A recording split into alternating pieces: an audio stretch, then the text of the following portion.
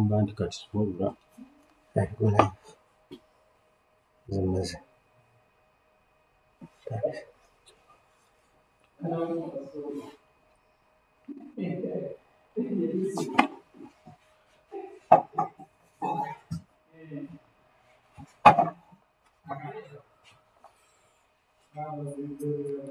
Good morning, everyone.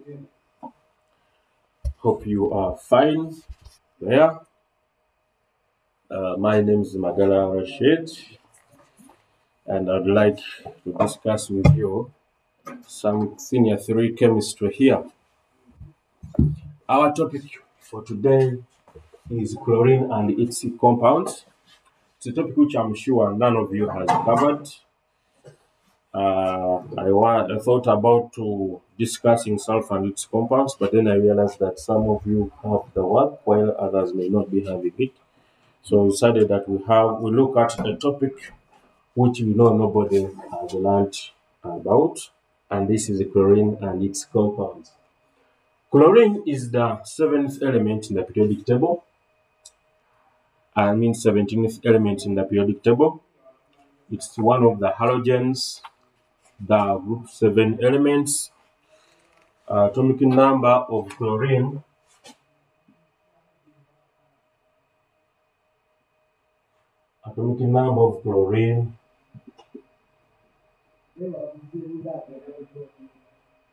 is 17. Then the mass number, which you can also call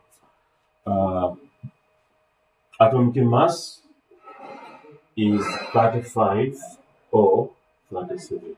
Remember, chlorine has 2 isotopes. We have chlorine 35 and chlorine 37. But the most important thing here is the atomic number of chlorine. The electron configuration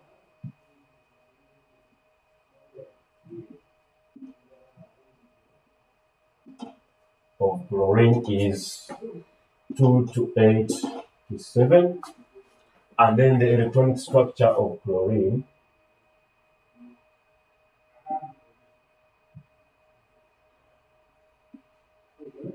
is done like this. We have the nucleus, which nucleus has protons and neutrons. Then we have the shells, the innermost shell, the second shell, and then the third shell. So in the innermost shell, we have 2 electrons. We are using crosses to represent electrons. The next shell has 8 electrons. And then the outermost shell has 7 electrons. When you count these, you get 17 electrons. 17 and then 17. So chlorine is in group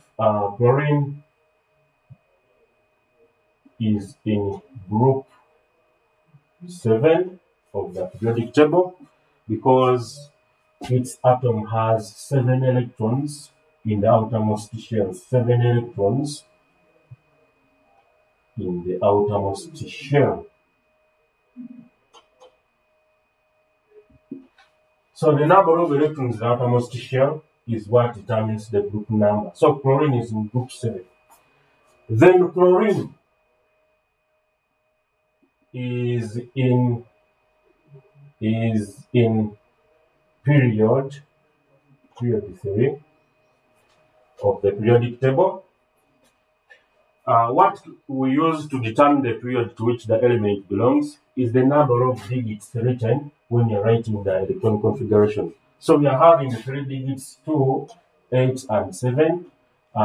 So the number of digits at the same time is the number of shells in the atom of that element, and at the same time it's the period to which that element belongs. So we have 3 digits, 1, 2, 3. We have 3 shells, 1, 2, 3, and therefore this element belongs to period 3 because its atom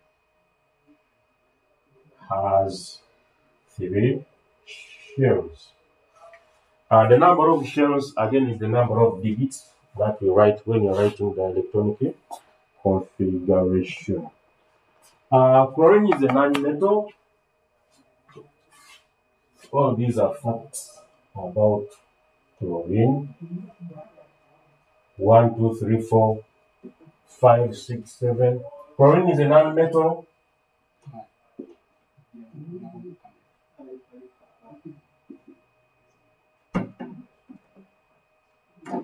Chlorine is a non-metal, meaning that this atom forms ions by gaining electrons. When you look at the electron structure of chlorine, you realize that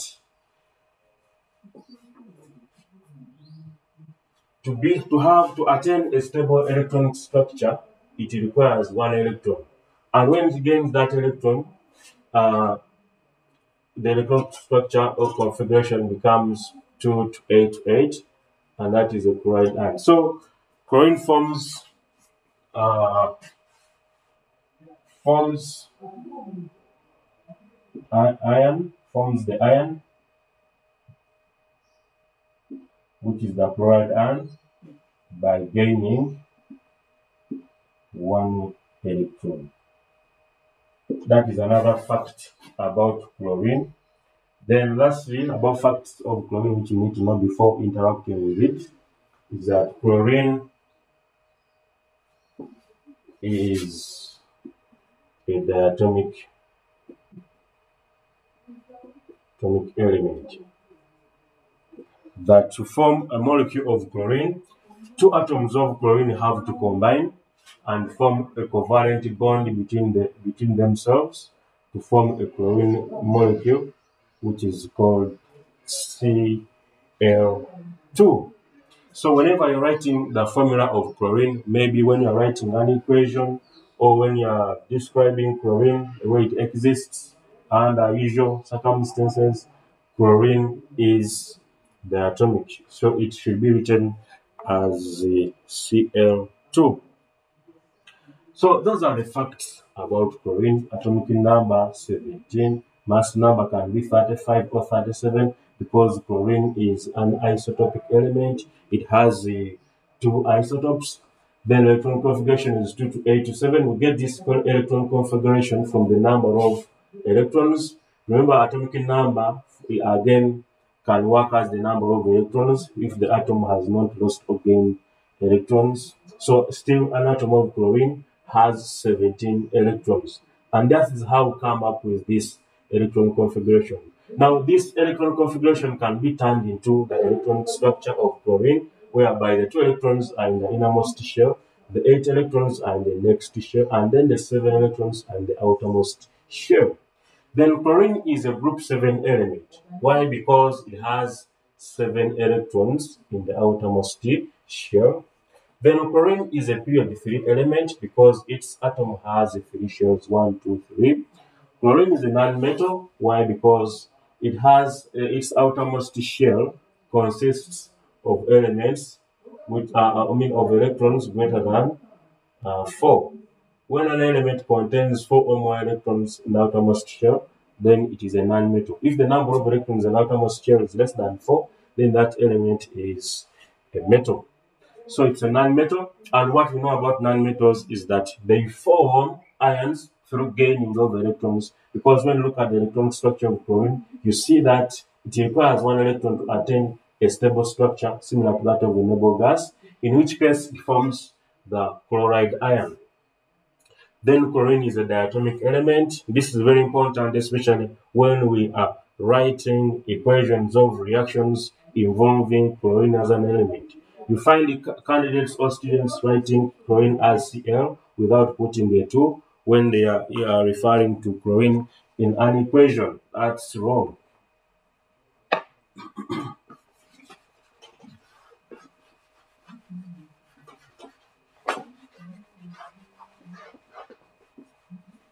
Still about chlorine,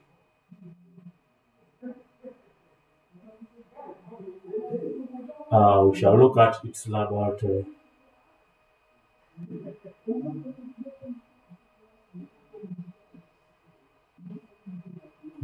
preparation of chlorine. Chlorine is prepared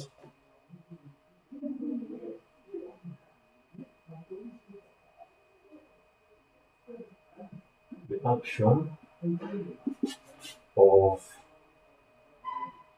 concentrated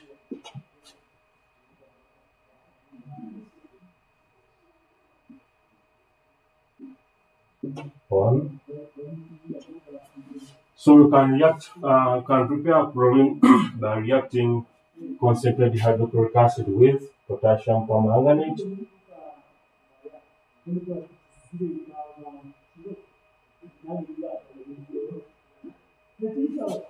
It is also called potassium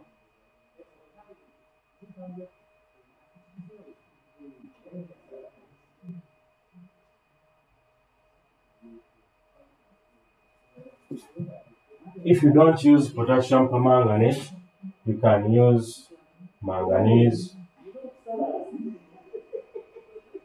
for oxide. If you don't use manganese for oxide, you can use lead 4 oxide. So the formula for potassium permanganate is KMnO4. The formula for manganese 4 oxide is MnO2, and that of lead 4 oxide is that one. So when you react concentrated hydrochloric acid with potassium permanganate, you will get chlorine as one of the products. When you react hydrochloric acid with the manganese 4 oxide, you will get chlorine as one of the products. When you react with concentrated hydrochloric acid with lead 4 oxide, still you will get chlorine. But these two reactions here, when these two are used, there must be heating. The reaction does not take place at room temperature, so heating is required. But here, when we react hydrochloric acid with potassium permanganate, no heating is required. This is very, very important because it also has an impact on the type of apparatus that we use. When heating is required and when heating is not required, the apparatus changes from when heating is required to when heating is not required. So we shall be looking at one by one, and we shall begin by looking at preparation from concentrated hydrochloric acid with potassium permanganate. Let me come again to you about the proportion of chlorine. Chlorine is required by the action of concentrated hydrochloric acid on either potassium permanganate. So it should be either potassium permanganate. Another name for potassium permanganate is potassium manganate 7. If you don't use hydrochloric acid, if you don't use concentrated hydrochloric acid with the potassium permanganate, you can use concentrated hydrochloric acid with manganese 4 oxide, or you can use concentrated hydrochloric acid with lead 4 oxide. But the most important thing here is that when you use concentrated hydrochloric acid with potassium permanganate, no heating is required. This reaction takes place at room temperature. Whereas when you use concentrated hydrochloric acid with either manganese 4 oxide or lead 4 oxide, heating is required. Now let us look at one by one. We shall look at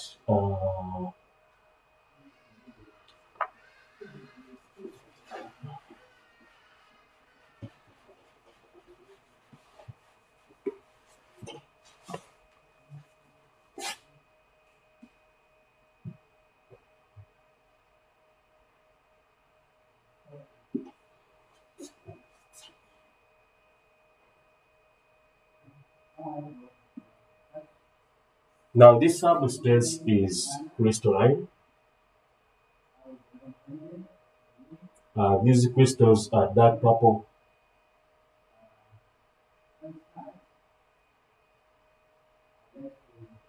dark purple crystals, and the conditions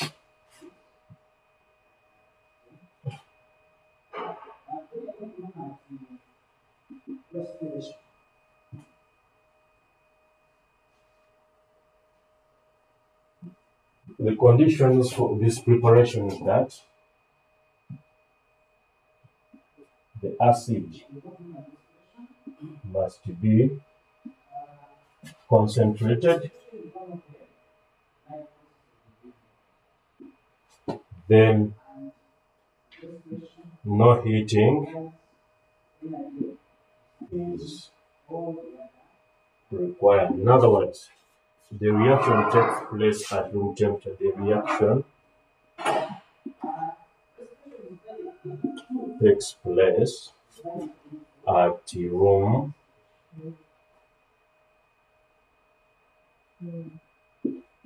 takes place at room temperature. No heating is required. Now, the outline of the procedure is that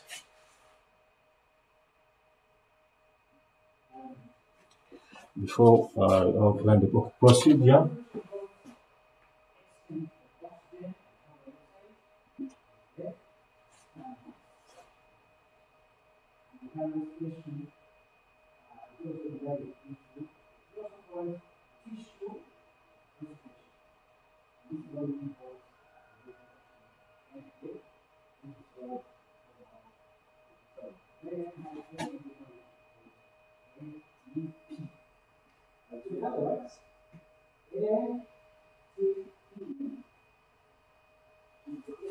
remember, during preparation of gases, we can use a flat-bottomed flask or a round-bottomed flask. The flat-bottomed flask is normally used when no heating is required, while when heating is required, you cannot use a flat-bottomed flask because it's somehow weak, it can break. So when heating is required, we shall see later on that we need to use a round-bottomed flask. But since here heating is not required, the flat-bottomed flask is used. It's very easy to handle because for it can sit on the surface, whereas the round-bottomed flask is not easy to use. So since no heating is required, there's no need of stressing ourselves with the round-bottomed flask, which is not easy to handle. So after placing the crystals of potassium manganate 7 in the flat-bottomed flask, you can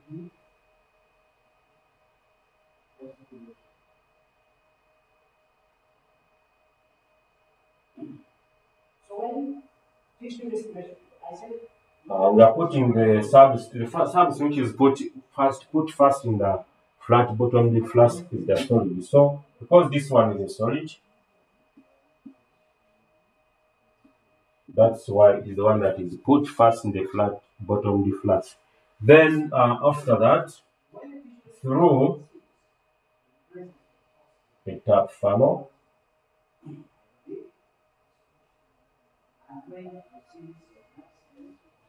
add concentrated hydrochloric acid,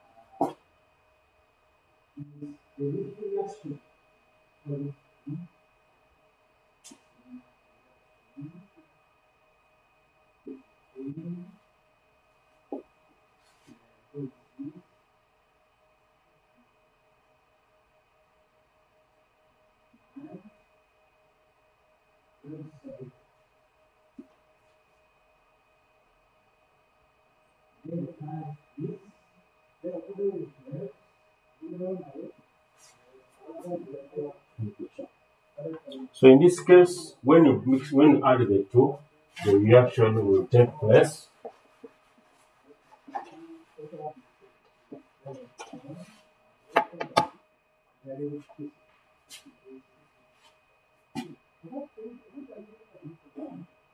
So as soon as you do this effervescence,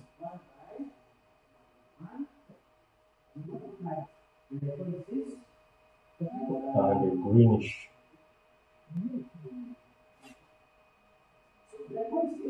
yellow gas is given off.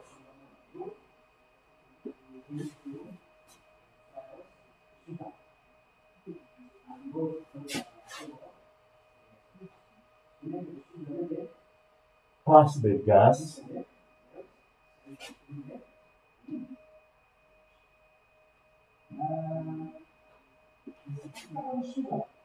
delivery tube through the wash bottle containing water to remove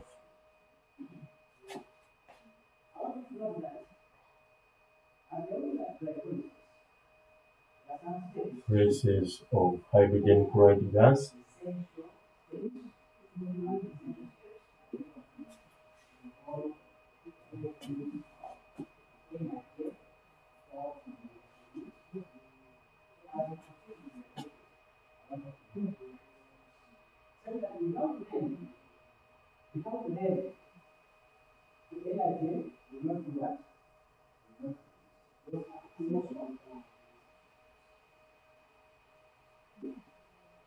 another wash bottle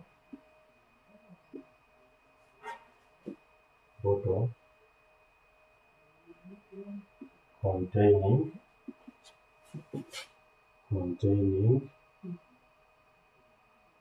concentrated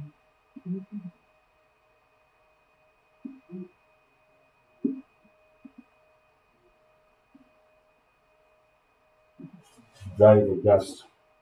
Now, because this okay, I'm going to draw the diagram so that we can explain this very well.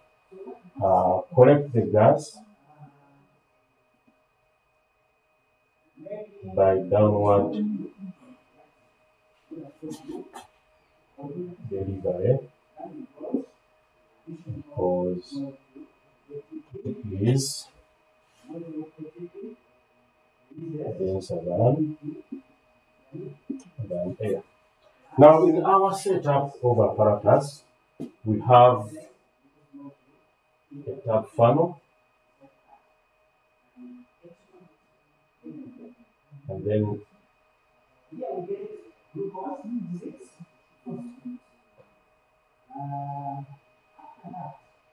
flat bottom flask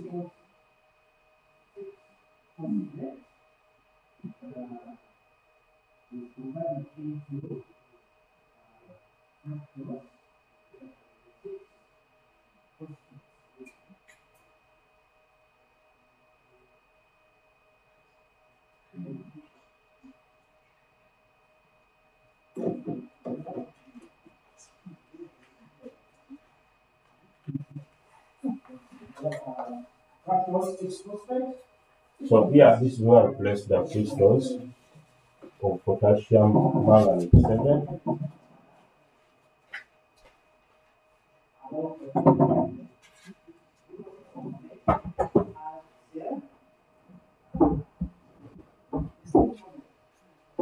Then this is concentrated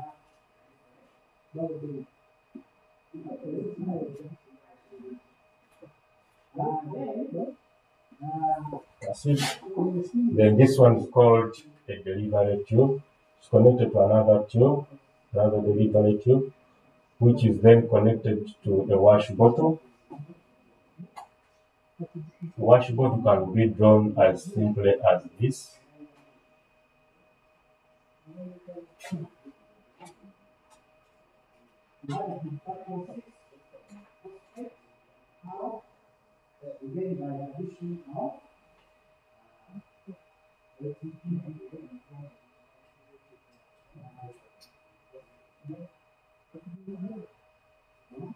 The idea here is that the first tube dips into the water so that when the gas comes in, it interacts with the water. Then this is a cork covering.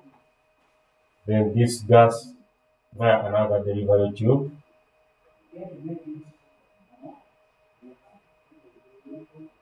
is made to pass through another wash bottle. These are called wash bottles. You can draw them as simply as this.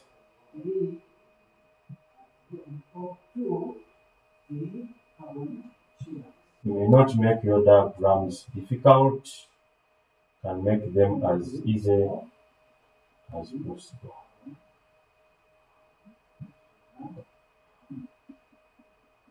So the idea here is that this gas passes through concentrated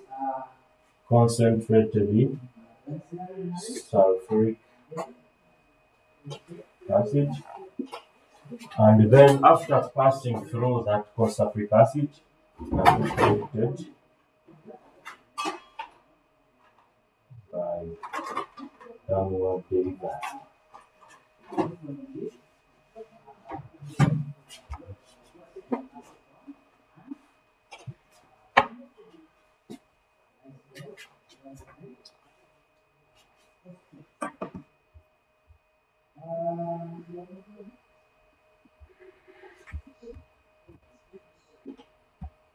Now this one is a gas jar.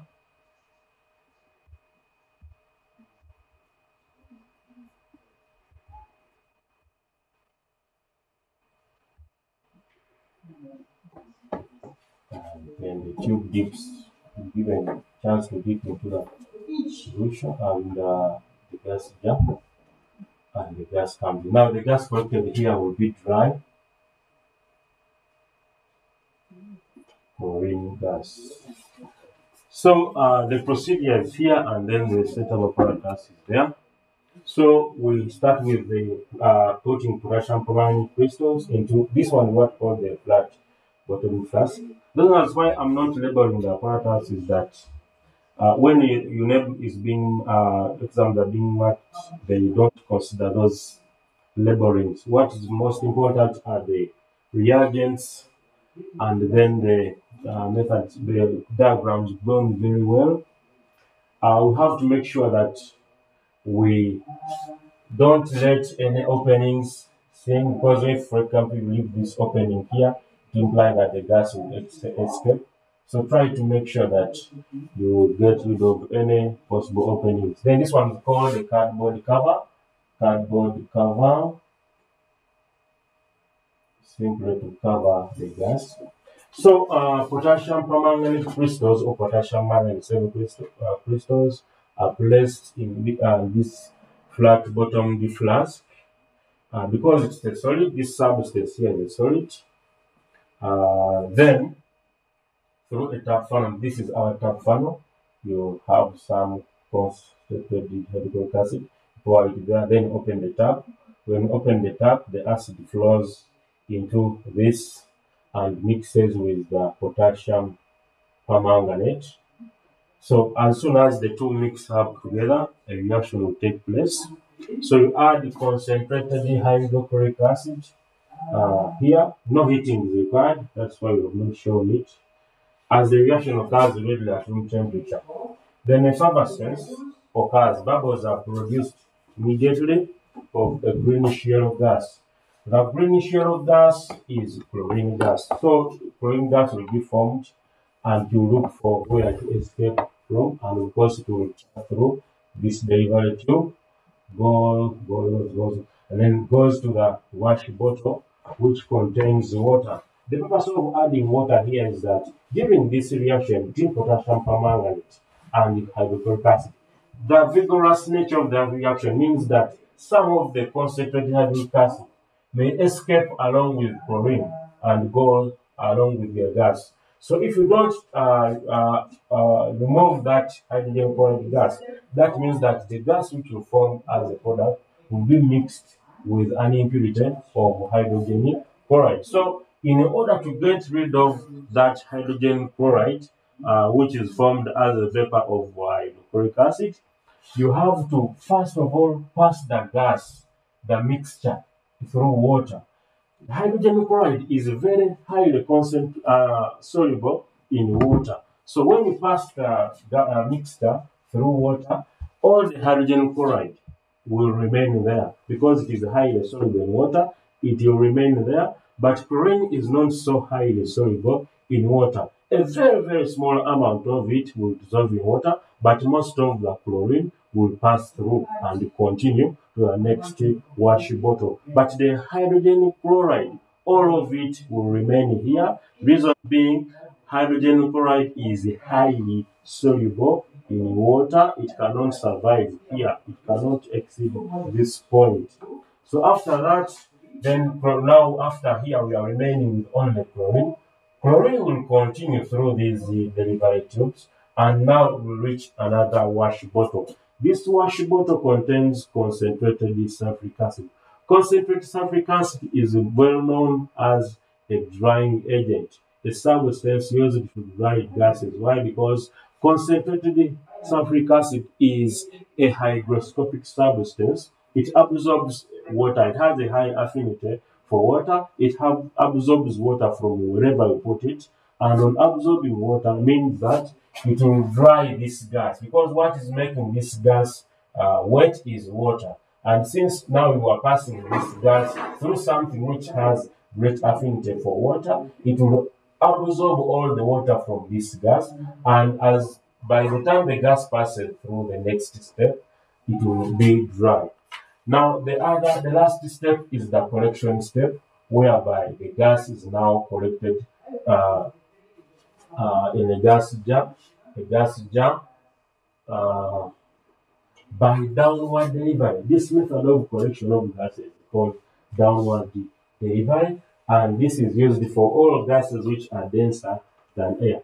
Chlorine is denser than air, is among those gases that are denser than air. So when you allow it to drop into this, it will move downwards. Then the air will be displaced upwards. This cardboard cover is flexible. It can allow air, which was originally contained in this gas jar, to escape. So that means that when the gas comes in, all the air which was inside here will escape. That's why we pass through water. The gas pass through water to remove traces of hydrogen chloride. Then through wash bottle containing concentrated sulfuric acid, simply to dry the gas. Then collect the gas by downward delivery because it is denser than air. I have drawn this diagram. I've drawn a small diagram because my board is not very big.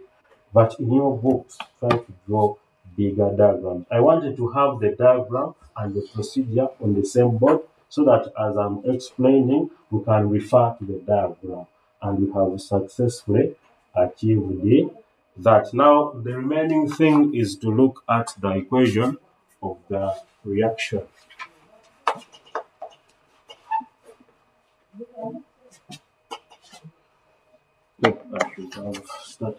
So the equation of reaction is equation potassium permanganate solid because it's crystalline, then reacts with hydrochloric acid.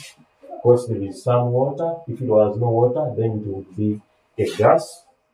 We form manganese 2 chloride.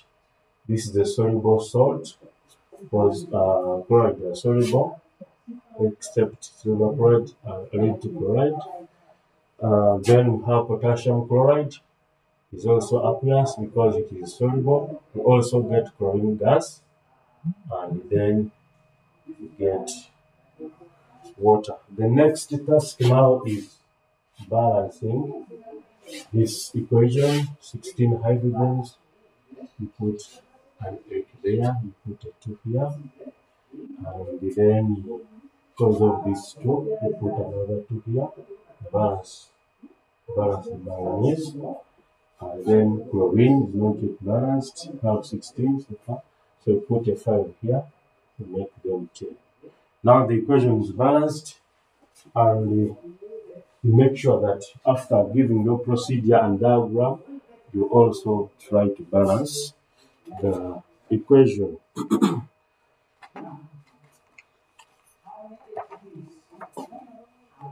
So that's the first method of preparing chlorine, where you use uh, concentrated hydrochloric acid and potassium permanganate.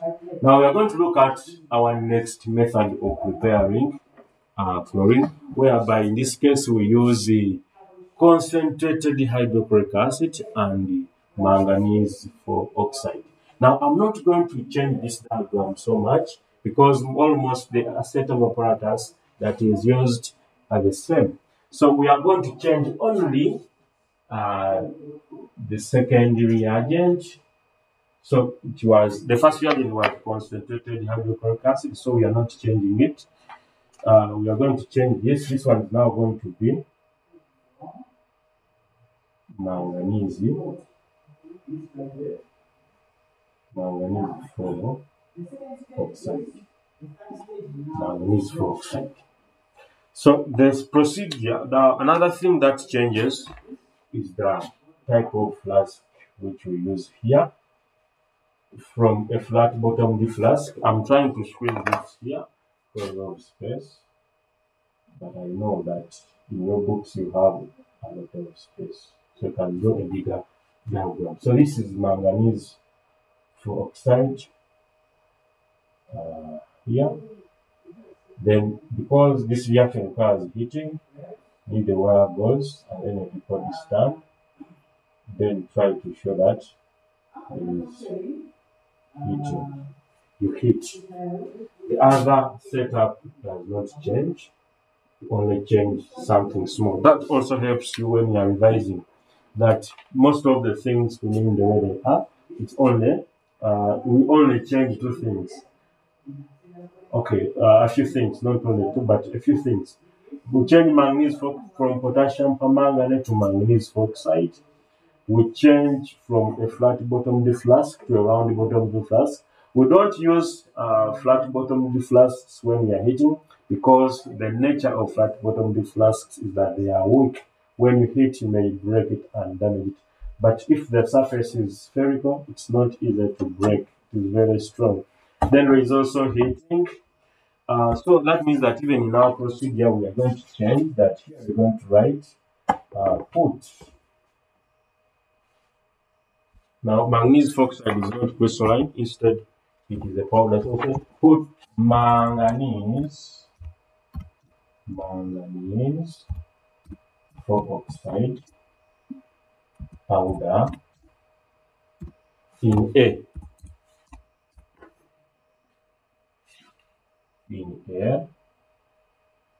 round bottomed flask because it is a solid. We maintain that. Through a tap funnel, add concentrated hydrochloric acid. This time heating is required. Heating is required as the reaction does not occur. You see, the reaction does not occur at room temperature. Does not occur at room temperature. When you heat, a further sense will occur and the greenish yellow gas will be given off. The other procedures are maintained. The other procedures, as we used in the discussion with the potassium permanganate, are maintained. Just as you see even the diagram from these other procedures is maintained. So if you already have the other work, you can use the same work.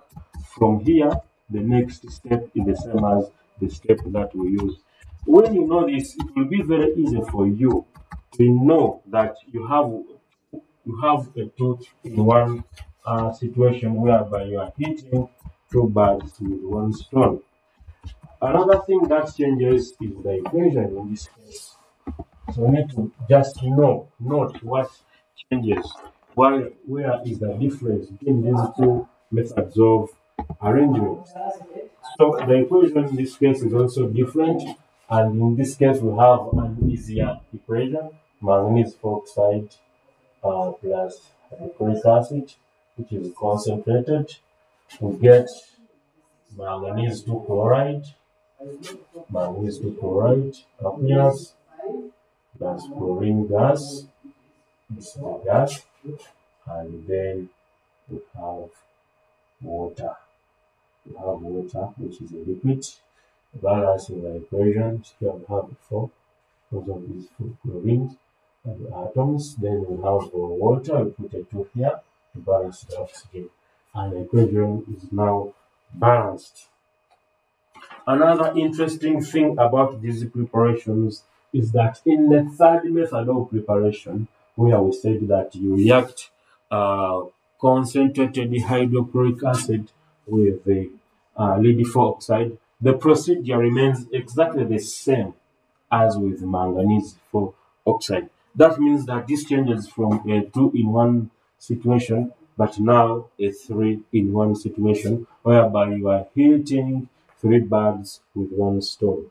The setup does not change much. In fact, when you are looking at the third preparation, where you use lead oxide with the concentrated hydrochloric acid, the setup is the same as that with manganese oxide. You only change, let me show you where we change. In the third preparation, where I said preparation, which I told you at the beginning, preparation from, so this is the third preparation, from concentrated hydrochloric acid and manganese oxide. Here, you only change one thing in the setup. The entire setup from the second setup, you only change where there was lead oxide, just change from where there was manganese, just put lead. The rest of the things are the same. So you see how simple these things can be. So even in the description, just say where there is manganese, just remove manganese and put lead. The other stuff remains the same. Put lead oxide powder in a round bottom flask because it is a solid. Through a tap funnel, add the concentrated hydrochloric acid. Heating is required in this one, as I told you at the beginning. Heating is required as the reaction does not occur at room temperature. Then effervescence, and then we continue with other procedures. Another beautiful thing about this method of preparation is that the equation of reaction when you're using lead oxide is very, very similar to that when you use manganese oxide. Look at this. The equation here will be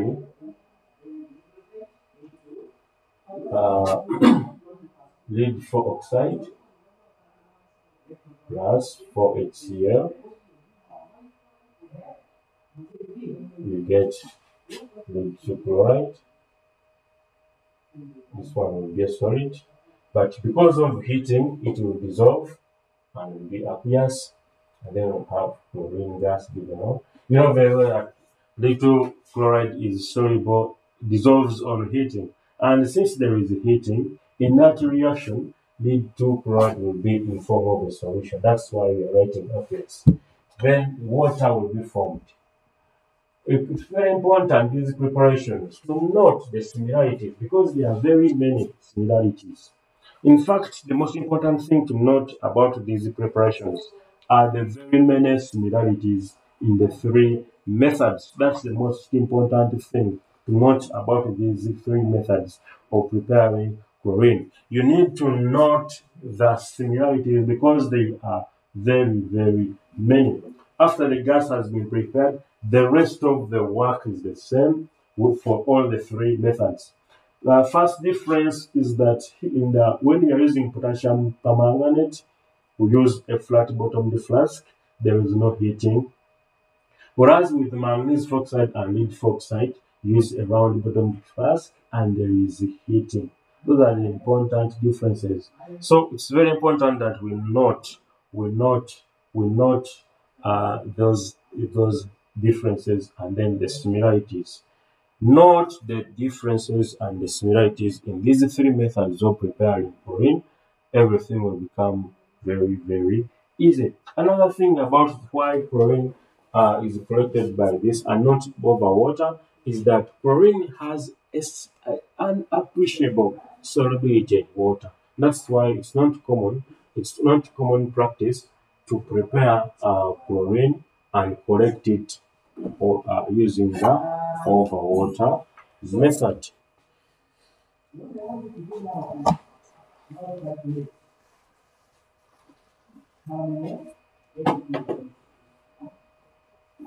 We have 15 minutes.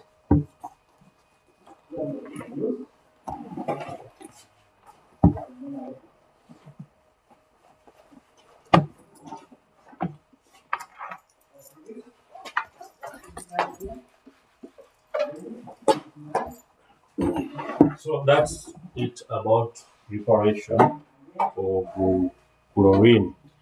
So as I've told you, concentrated hydrochloric acid is the common reagent.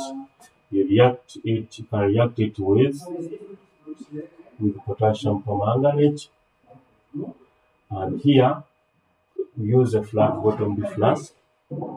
How many molecules of ATP are produced flask? No heating is required. Then, if we use manganese oxide, we use a round bottomed flask. Then heating is required.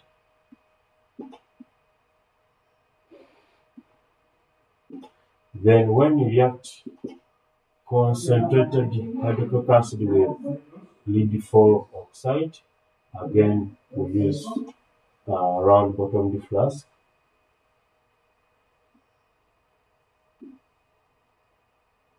And then heating is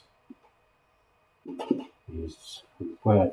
Those are the most important differences and similarities in these three methods of preparing chlorine gas. I must emphasize that because it's what we use when we are trying to memorize these methods of preparation. Once you realize the differences and similarities, the work becomes very easy for you. Let's talk about the physical properties of chlorine after preparing chlorine. What are the physical properties of chlorine? Physical properties of chlorine.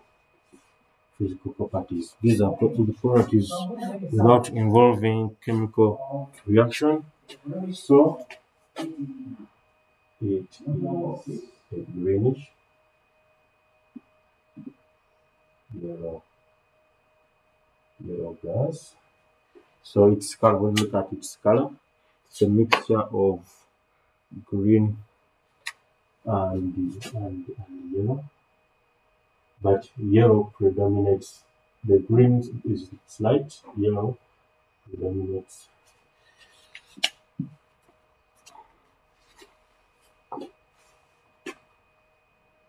It turns wet or moist, blue, litmus, paper, red, and then bleaches it. So the blue litmus paper has been blue. First of all, turns red, and then on continued exposure to chlorine, it becomes white.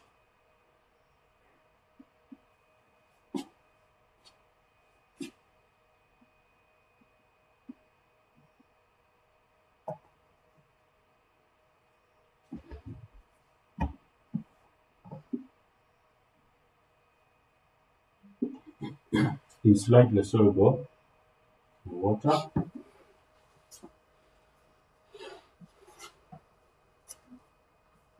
but fairly soluble. So that's why we say it cannot be perfect. Then it is, in fact, you can use it fairly soluble.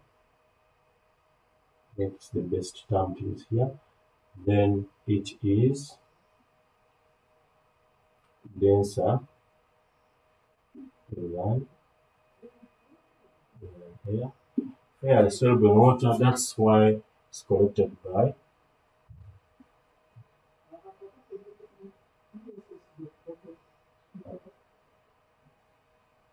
collected over water during its preparation. Though it's not highly soluble, it's just fairly soluble in water. That's why we can be able to pass it through water. Some of it dissolves, but most of it passes through. So this is why it is collected by downward delivery.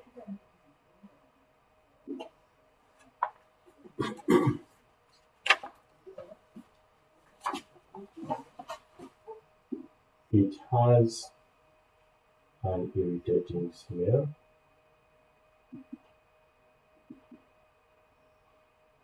Smell similar to that of jik, and it's also a poisonous gas.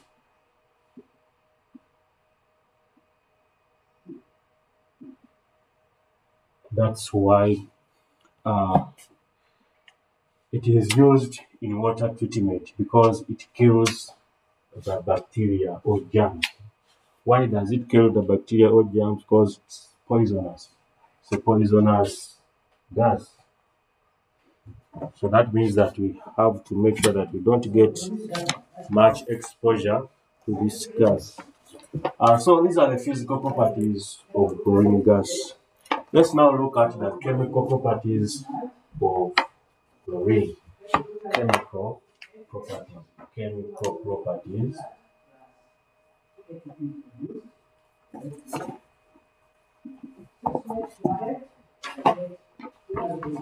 Chemical properties of chlorine.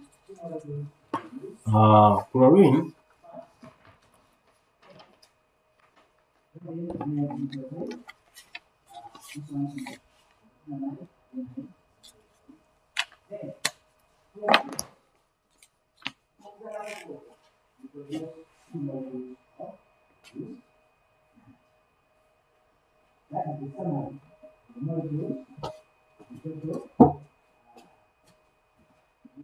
chlorine reacts with a number of substances.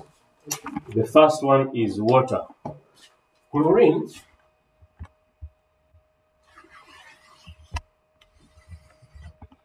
reacts with water to form a mixture of hydrochloric acid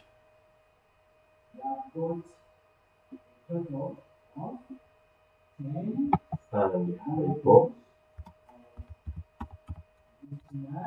hypochlorous acid. And the equation of reaction is chlorine plus water. We get hydrochloric acid, HCl, and then hypochlorous acid. So this is hydrochloric acid.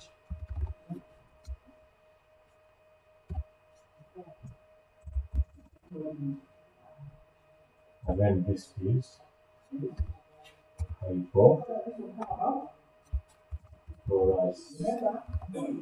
acid. Now this reaction here is normally considered as a reversible reaction. However, even when you write it as a one-directional reaction, there is no problem. This mixture of hydrochloric acid and hypochlorous acid is called chlorine water. The mixture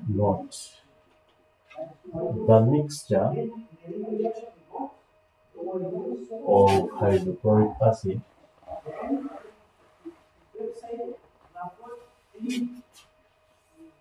and hypochlorous acid is commonly